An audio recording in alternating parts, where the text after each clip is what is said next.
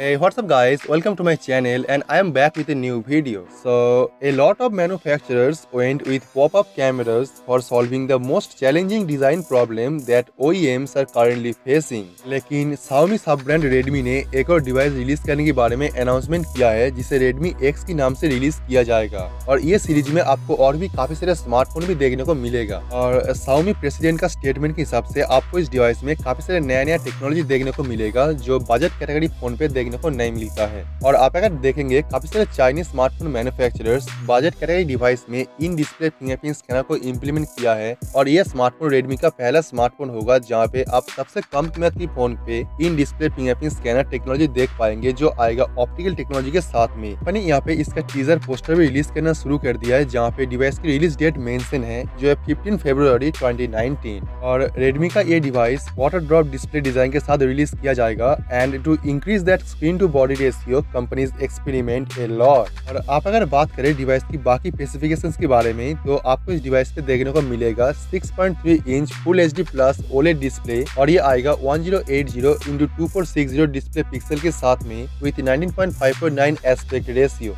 और इसमें OLED display use करने की वजह से आपको इस डिवाइस में काफी अच्छा कलर रिप्रोडक्शन देखने को मिलेगा जो डिवाइस की डिस्प्ले को और भी बेहतर बनाता है। और ये डिवाइस में जो फीचर सबसे इम्पोर्टेंट है वो है इन डिस्प्ले फिंगरप्रिंट स्कैनर और इसी के लिए यहाँ पे ओलेड डिस्प्ले को यूज किया जा रहा है। और रूमर न्यूज के हिसाब से आप इस डिवाइस में Qualcomm स्नैपड्रैगन 675 प्रोसेसर देख पाएंगे जो Qualcomm का लेटेस्ट प्रोसेसर है और ये प्रोसेसर बेस्ड है 11 नैनोमीटर टेक्नोलॉजी पे और इसमें एआई को काफी अच्छी तरीके से कस्टमाइज किया गया है जहाँ पे आप एक बेहतर आउटपुट देख पाएंगे और इसमें एआई की काफी सारे फीचर भी आपको देखने को मिलेगा। और आप अगर बात करें रैम एंड स्टोरेज वेरिएंट्स के बारे में तो आप इस डिवाइस में 4GB RAM with 64GB internal storage and 6GB RAM with 64GB internal storage and another model देख पाएंगे जो आएगा 8GB RAM with 128GB storage variant के साथ में। और Redmi X पे भी 48 मेगापिक्सल कैमरा सेंसर देखने को मिलेगा और ये Qualcomm Snapdragon 675 48 megapixel camera lens को सपोर्ट करता है जहाँ पे आप एक रियल 48 मेगापिक्सल आउटपुट देख पाएंगे जो सच में काफी बेहतर क्वालिटी का प्रोवाइड देखने को मिलेगा।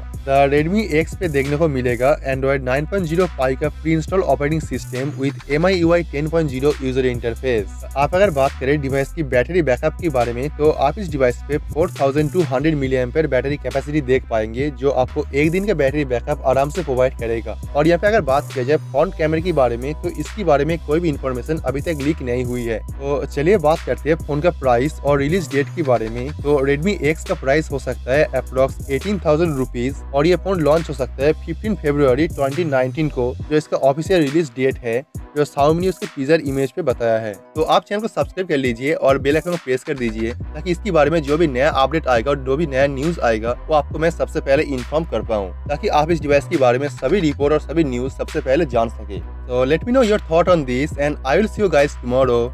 Peace out.